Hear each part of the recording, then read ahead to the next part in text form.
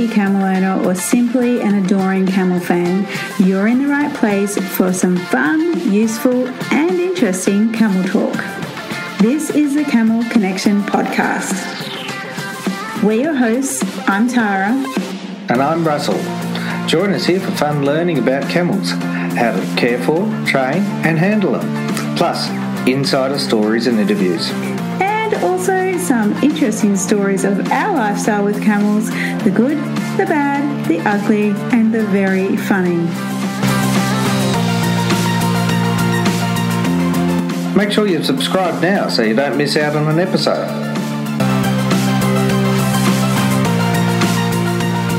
Now, some of these podcasts are an audio take of our video, so be sure to check those out on our blog for lots of how-to visuals and, of course, lots of camels. This is your one and only go-to podcast, all about camels.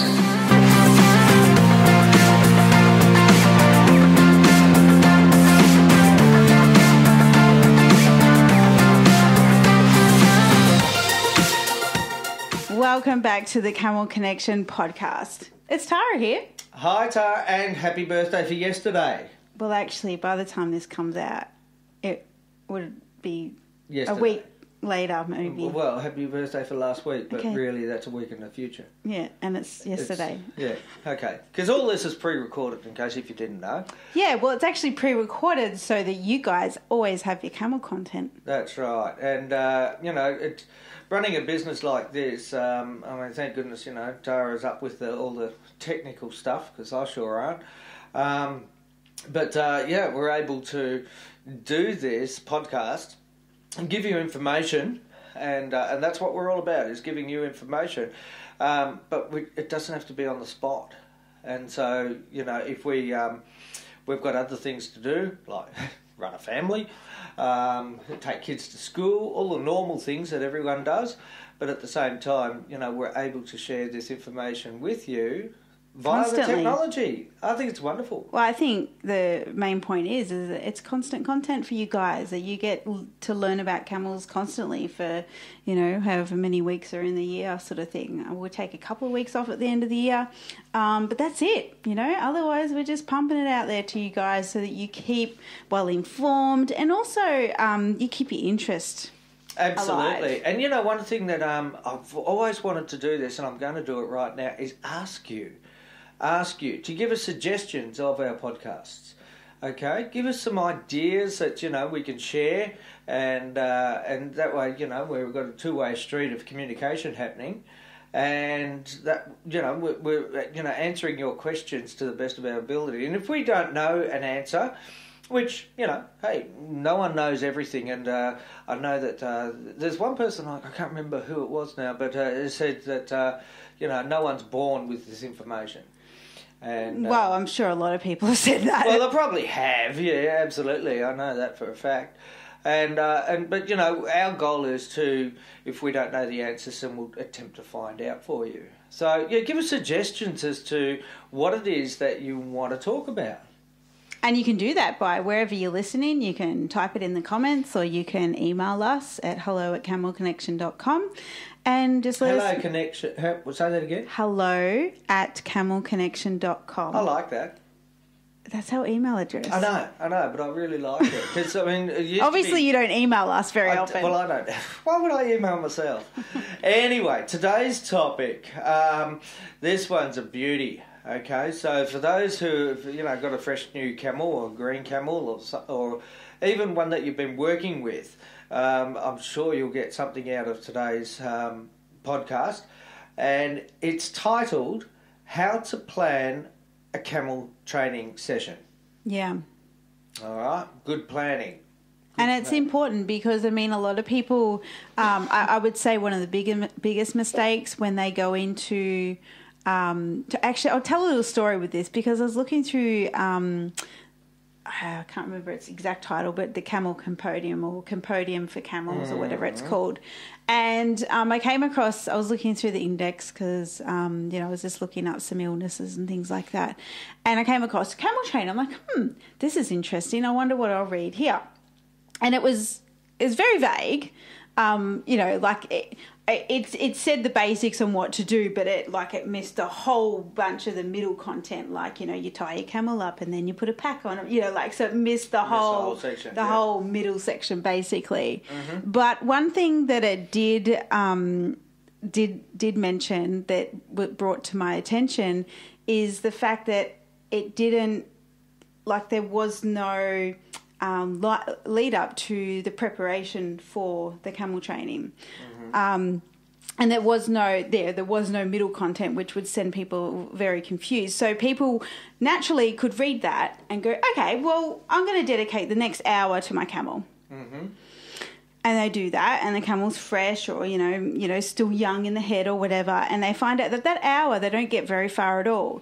And I could just by reading that content in this compendium, I'm thinking that could be really disheartening for a new camel owner. Is they go in, this book has laid it out that it's so easy to do, and that you just, you know, all camels are the same basically. Yeah. And you go in and you spend a couple hours or an hour or whatever, and you're like, well, I did not get very far with that. I'm a failure. I'm a shitty camel owner. Yeah. But we've all been there, trust me. Yeah, and that's why I think the topic of, you know, how to plan a camel training session, it is so important to plan it, because if you don't plan it and mainly set a whole day aside, which we're going to go through the points shortly, then, yeah, it's kind of, you know, you don't want to set yourself up, or your camel set yourselves up for failure. Absolutely, and you actually said a really good point there. In amongst all that was that no camel's the same. You know, that was basically the message that I got from something you said there. And you know, like, some camels will pick up things really quickly and just be absolutely... They'll be their textbook camels. Textbook camel, yeah. You know, whatever that might be. Well, yeah, camel compodium camel. Camel compodium camel. But then there's also, you know, like, I mean, just like people, you know, we're all so different. And one thing that I've been studying recently, you know, sort of on the lines of, okay, well, how can I better myself in my communication with the animals? So I've been doing a bit of research into the energy of atoms. Mm-hmm. Okay, and there's the negative charge, if you like, inside the atom, and swirling around on the outside is the positive. And all of this collectively in the cells of your body creates an enormous amount of electricity. Mm-hmm. And within that, then it came to waves of energy and all that sort of stuff, and what sort of energy that you actually portray to other people and blah, blah, blah, mm-hmm. right? It's all very in-depth, and that's not... And animals are definitely... you can't hide from them. You can't hide your emotions or feelings or... Energy. They see right through the skin, the outside. They sure do. And look, I'm not going to go into, you know, the stuff that I studied there and did the research, but it was really interesting stuff, and that actually leads to the very first point of what we've got planned for this topic of how to plan a camel training session, and that is mental attitude. You know, your mental attitude. Now, if for example, Tara and I have been having a fight about, you know... Does that ever happen? Of course it does. We're quite human. Yeah, and, you know, there is no point whatsoever in me going out to the yards with any fresh green camels while I'm still fuming and steaming. Oh, and we've done that, and guess what? It doesn't work. It doesn't work. It doesn't work at all, you know. It just makes it worse. Yeah. So, I mean, you know, one thing that the camel's really good at, if I am fuming and steaming because of a bit of a tiff that we're having, is standing there, and I gain their energy, you know, gain their sort of feels and emotions or whatever. I think also camels hate ego, and then when you're trying to suppress feelings, or a lot of those feelings are coming out because of ego, they will really put their guards up. That's what I've noticed. Absolutely, and you know, ego basically comes from fear. Exactly. You know, but yeah, if you're planning your camel training session, just make sure that your mental attitude is really good. You know, you want to be with that animal, but you don't want to invade their space. Mm-hmm. No one likes that. Just have a look at recently, before the Australian elections, Bill Shorten, the leader of the opposition at the time, he actually told the Prime Minister that he was a classic space invader. That was actually recorded on video at some That's funny. some conference I were at. But yeah, and people don't like that, you know. So you've got to sort of read that animal really carefully as well.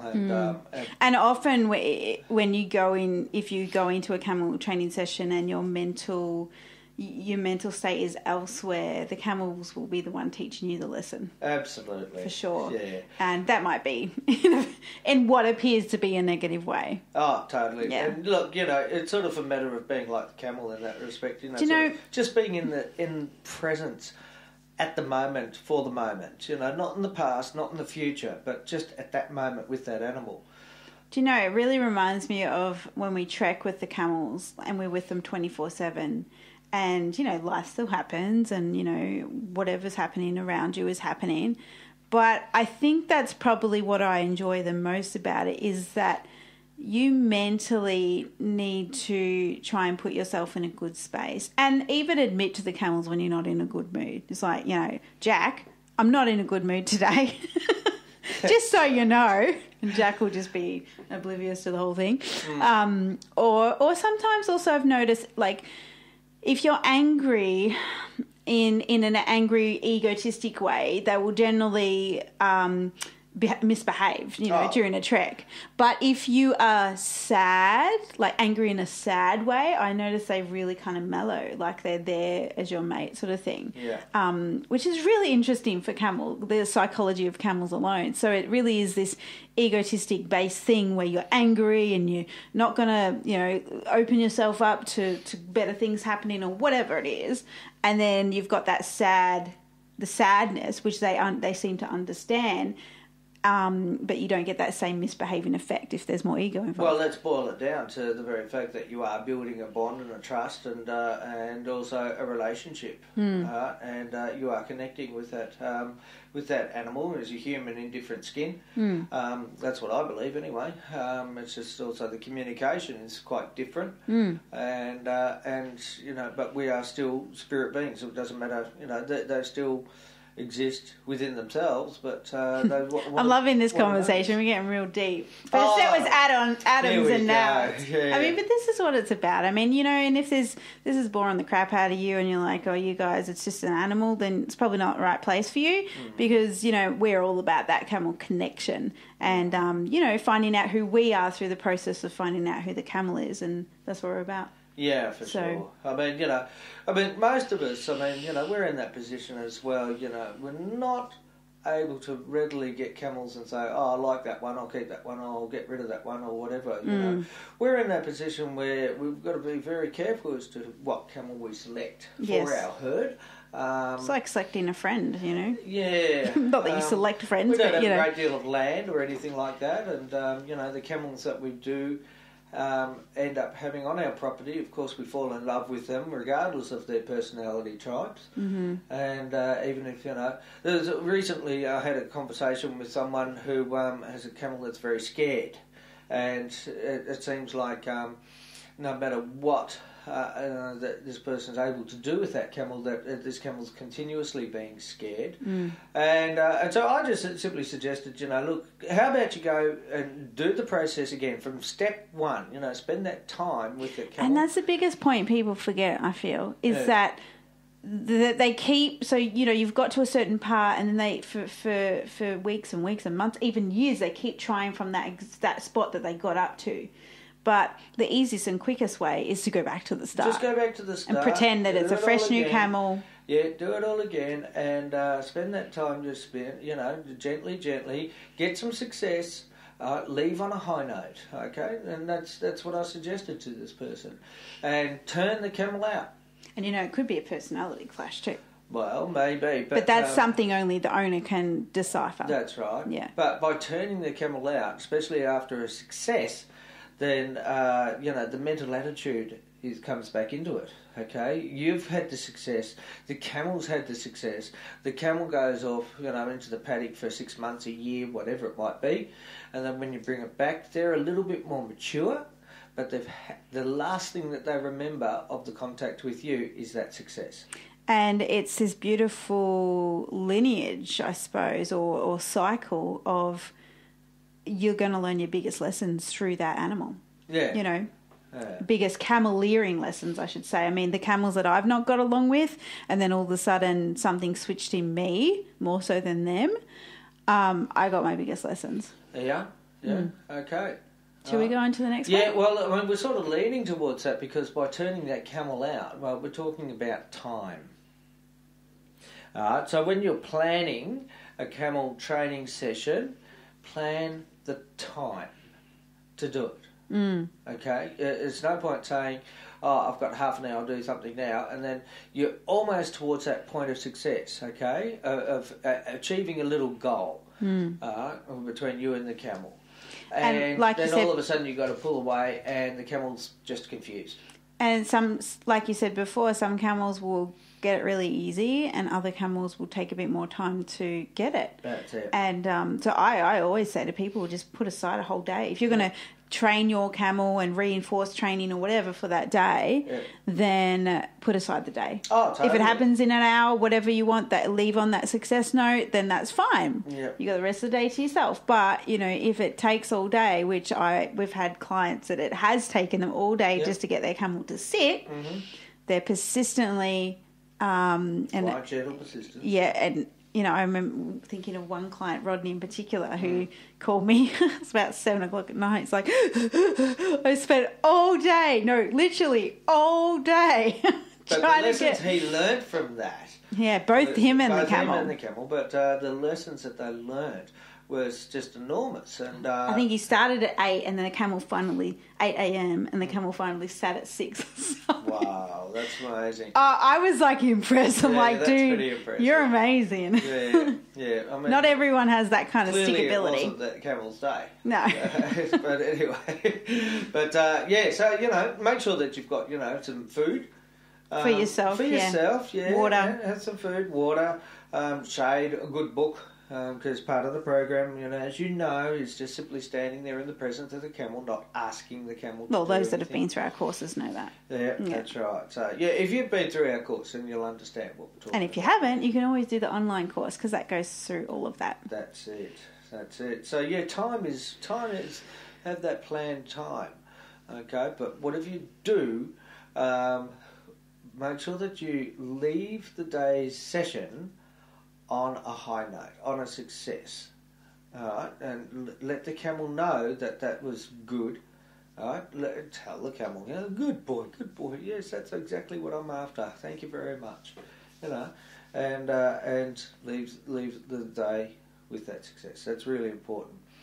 The next pointer and how to plan a camel training session, okay, the thing that you really need to make sure that you've got is your equipment. Yeah.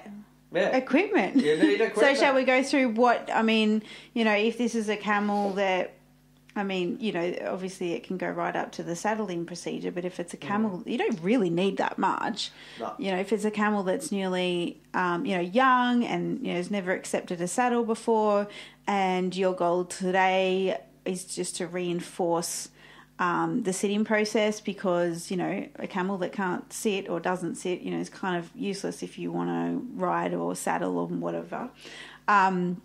So get into that process. You want if you're just reinforcing the sitting, you just want a halter basically. And, any other equipment that we mentioned in our online training course, as an additional reinforcement. I mean, some of you listening have been through our courses, so you know what we're talking about when we see other equipment. But those of you who possibly haven't been through our training and have your own systems in place or no systems, then definitely check out our online course, which is the Camel Connection Trust-Based Camel Training, because that will take you through the basics on what you need to get started. But, ultimately, the only thing that we use is a halter and rope. Well, also to make sure that, no matter what you do with the camels, okay, whether or not they're fully trained, tracking, working, riding, wagon type camels, it doesn't matter what it is that you're doing, but you've always got a pocket knife on your hip. Yes. Alright, number one, because if things do happen, camels take spook and get caught up in ropes or, the lead ropes or whatever it might be, okay, that you've got a good sharp knife on you that you can just click open and cut a rope if need be. Yeah. Look, it happens. Nothing's perfect in the world. Camels might get spooked, like I said. Yeah, it's not it's a your good little fault tool or to anything have. else about it, but it's how you deal with it. That's the important part. All right, so ropes, yeah, definitely your ropes. Yeah, halters.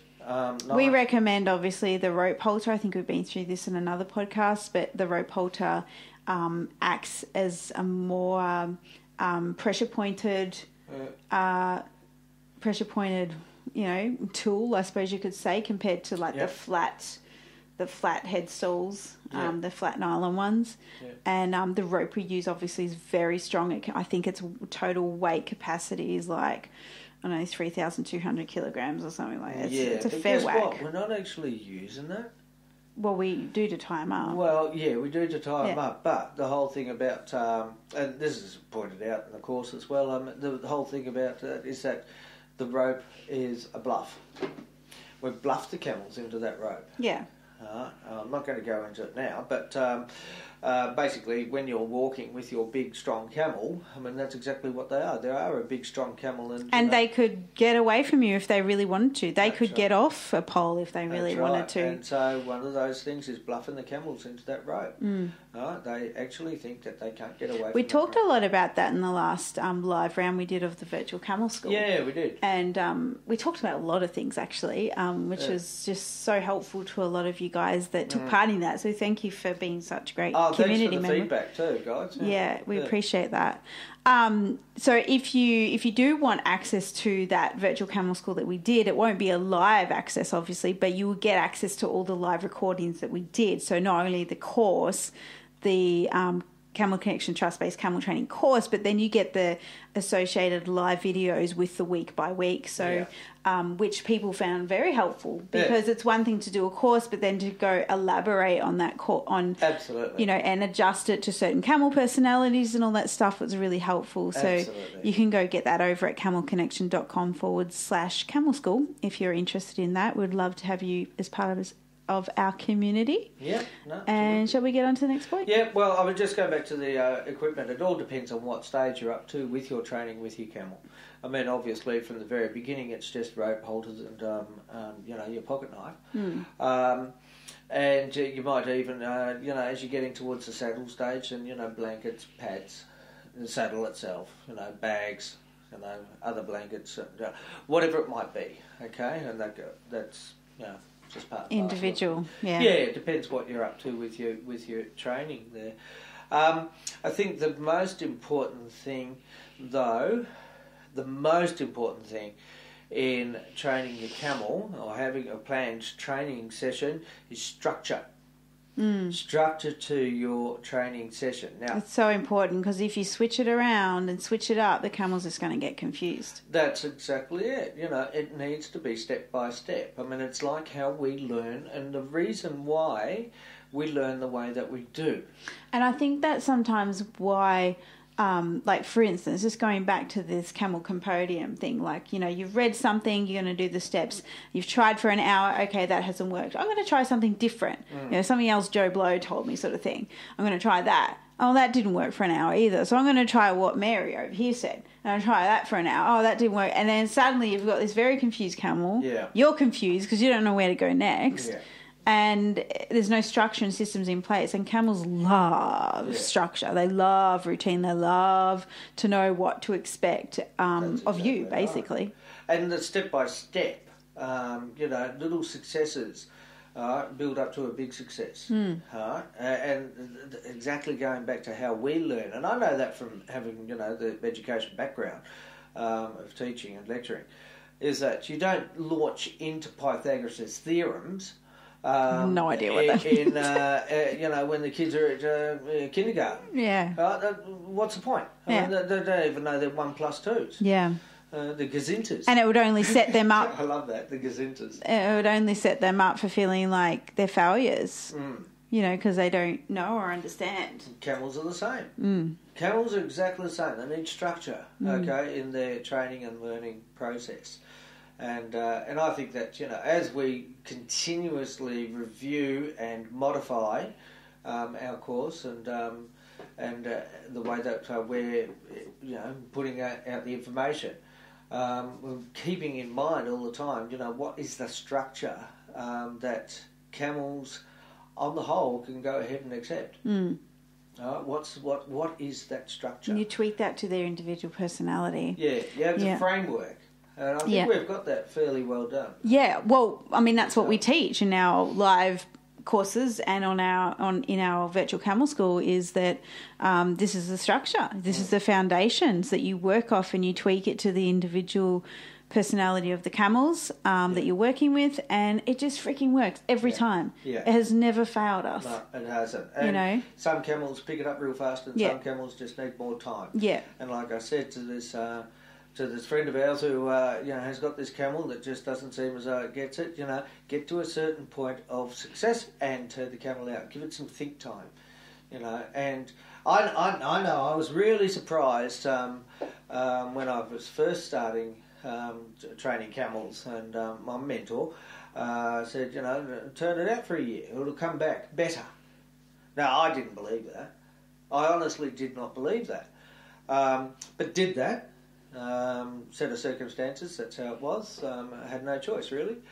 But, of course, when we got the camels back into the yard, 15 minutes later, after they'd calmed down and, you know, sort of, you know, relaxed a bit and put the halter on and then put the rope on, and, you know, and they were exactly where we left off, if not better. And it's always been that case. I even noticed too, and do feel like if you're a camel owner and you are, you know, the handler and trainer, and that it's okay to have long breaks in between training sessions. You know, like you might do one, you know, a couple of days in a row, and then have the rest of the month not do anything. Yeah. I've noticed that with some of our, because we use our own camels here, our young camels, and take them through our level 1 and level 2 time and time and time again, and they do get better and better and better. But we come up to different challenges each time, you know, but we do see that progress that these camels make. Yeah. So everybody learns from that. The participants, the students that come and learn. Yeah,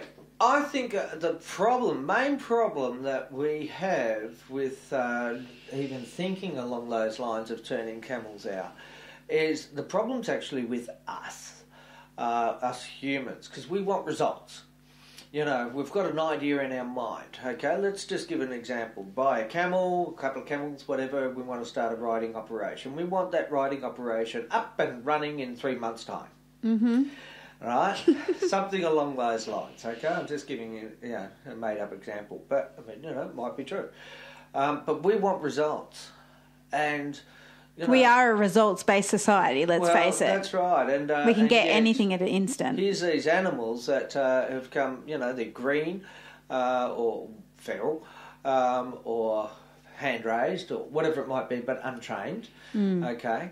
And we want results. And we want to be able to utilise that animal and, you know, for whatever purpose it is that we've, you know, got the camels in the first place. All right? Now... I'm not really talking to the people that want, you know, a nice camel standing out in the paddock as a paddock ornament, you know, or, you know, how else can I say, a friend, but someone that wants to use the camel, you know, for a commercial purpose even, and we want it for a result. We are the ones that have the trouble. And there's no such thing as a quick fix. I mean, there are foundations, and I must admit that our process does work quickly, and we can have a fairly untamed, or for better word, wild camel. Oh, feral. Feral, wild, you know, bucking, kicking, biting, whatever. We can have them, you know, sitting and leading in a matter of 3 days, and even shorter if we really were to, you know, that's with participants, of course. But in a shorter period of time if it was just us getting in there, getting the job done.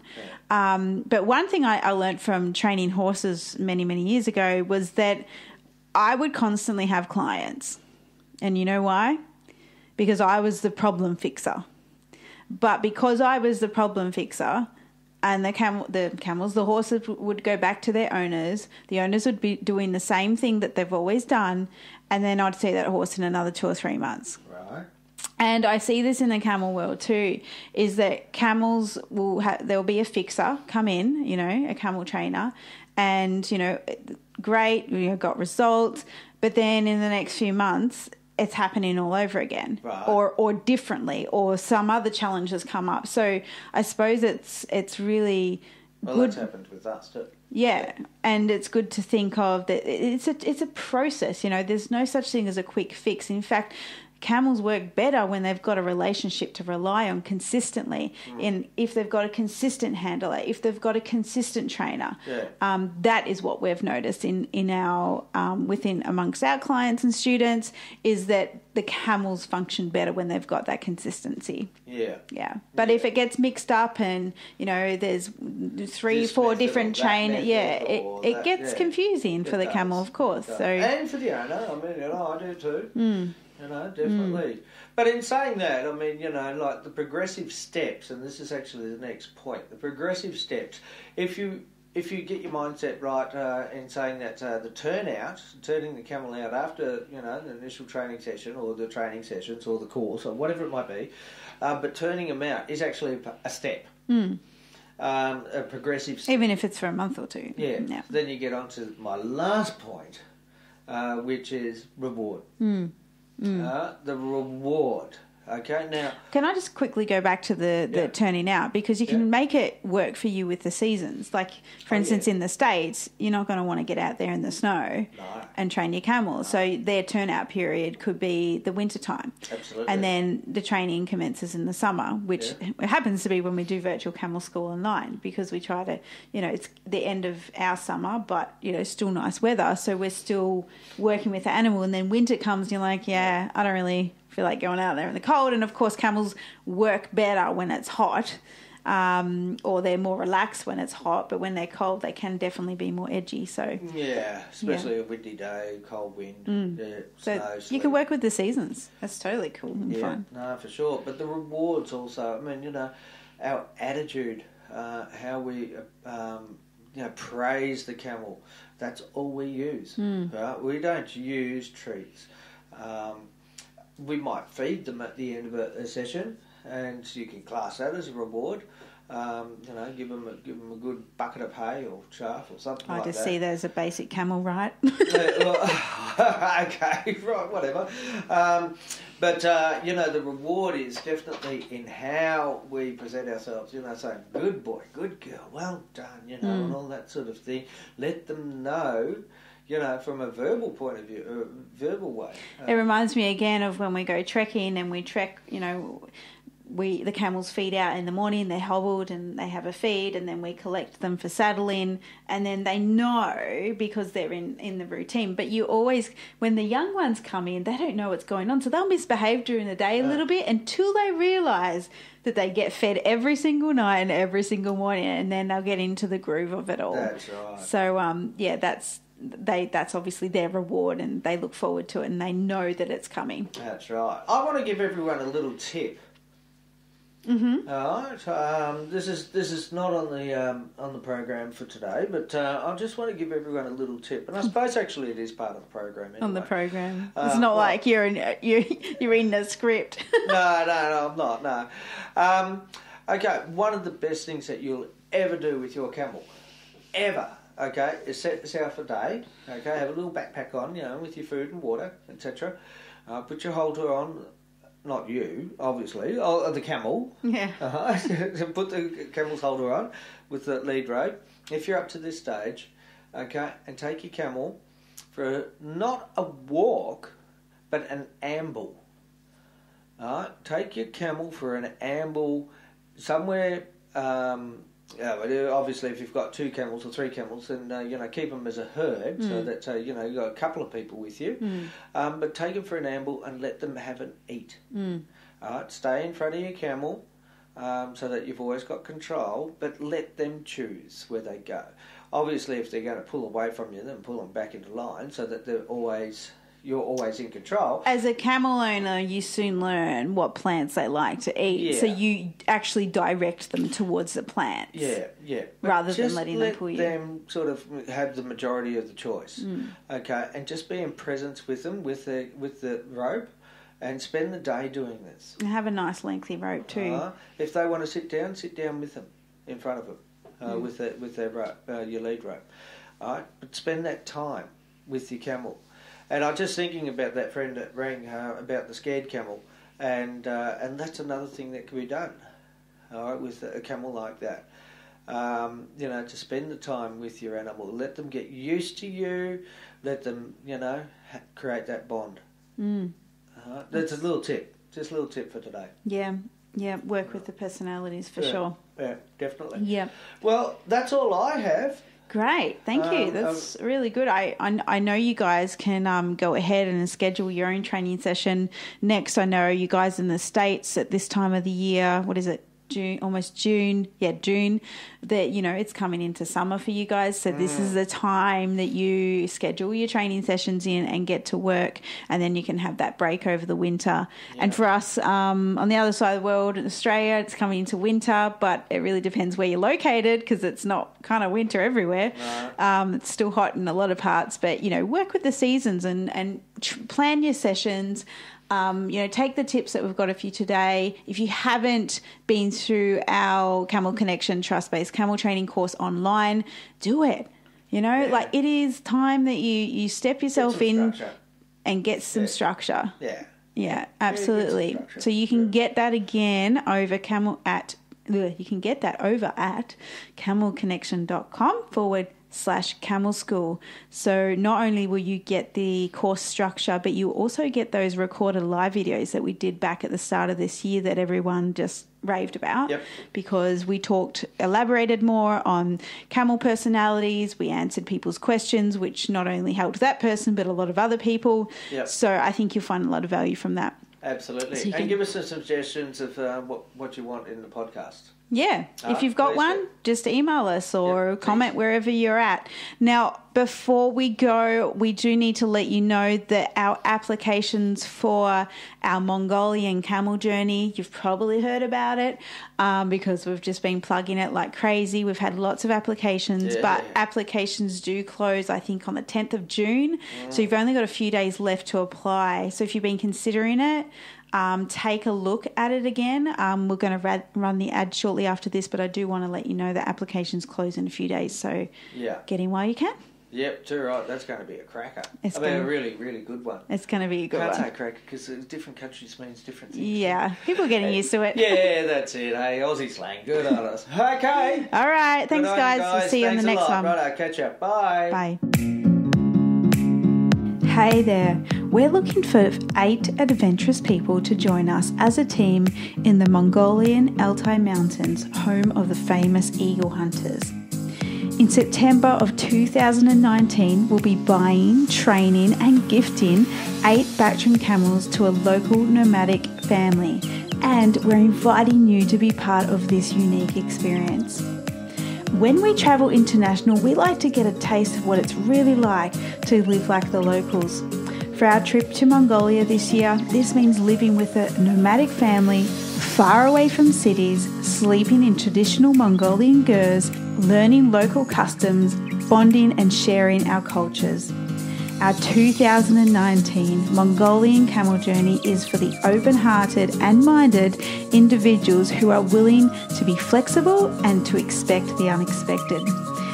We'll be spending 5 days training at 8 Bactrian camels using our Camel Connection Trust-Based Camel Training in preparation for our camel trek to a local camel and eagle festival, and of course their new home with a nomadic family. We're looking for adventurous camel lovers, people willing to work in a team and be flexible, and of course willing to have the time of their lives. Trips like this will open your heart and mind and leave lasting impressions which you just cannot find anywhere else. To find out more about our 2019 Mongolian Camel Journey and to apply before applications close, visit camelconnection.com/Mongolia.